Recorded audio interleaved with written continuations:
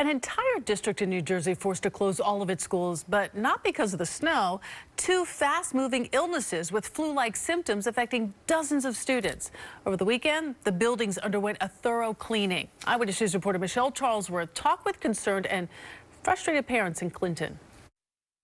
My son said that almost 2/3 of his class was missing. Kids are so sick in such large numbers. The schools closed Friday and Monday to give everyone a fighting chance to get well and to deep clean all 4 public schools in Clinton.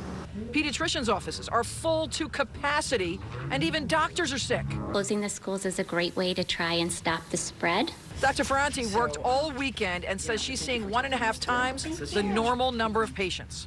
And how long does it take to get over this? So I would say 5 to 7 days, but we're definitely seeing less severity and less duration if they were vaccinated.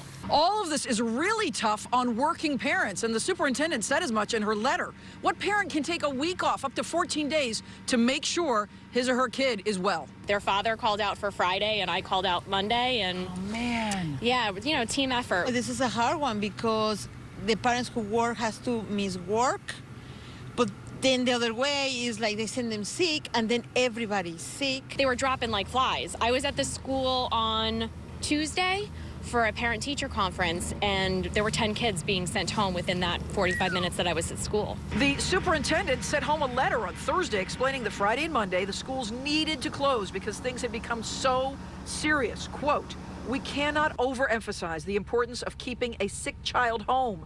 Anyone with a fever must be fever-free without using fever-reducing medications for a full 24 hours, end quote. When you hear that there are deaths from flu for kids, everyone's just nervous that their kids stay safe. So we're keeping a close eye on all our patients. Kids are still sick, but hopefully somehow still staying home to get better tomorrow when Clinton schools are back open.